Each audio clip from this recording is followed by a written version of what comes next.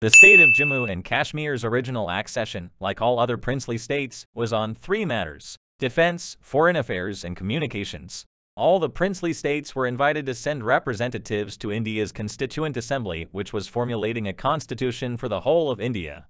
They were also encouraged to set up constituent assemblies for their own states. Most states were unable to set up assemblies in time, but a few states did, in particular Saurashtra Union, Travancore Cochin, and Mysore. Even though the States Department developed a model constitution for the states, on May 19, 1949, the rulers and chief ministers of all the states met in the presence of States Department and agreed that separate constitutions for the states were not necessary. They accepted the Constitution of India as their own constitution. The states that did elect constituent assemblies suggested a few amendments which were accepted. The position of all the states, or unions of states, thus became equivalent to that of regular Indian provinces. In particular, this meant that the subjects available for legislation by the central and state governments was uniform across India.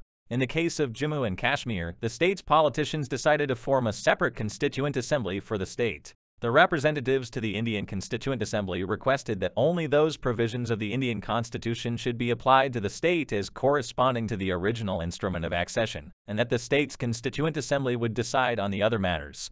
Government of India agreed to the demands shortly before the aforesaid May 19th meeting with the other states. Accordingly, the Article 370 was incorporated into the Indian Constitution, which stipulated that the other articles of the Constitution that gave powers to the central government would be applied to Jammu and Kashmir only with the concurrence of the state's Constituent Assembly. This was a temporary provision in that its applicability was intended to last until the formulation and adoption of the state's constitution.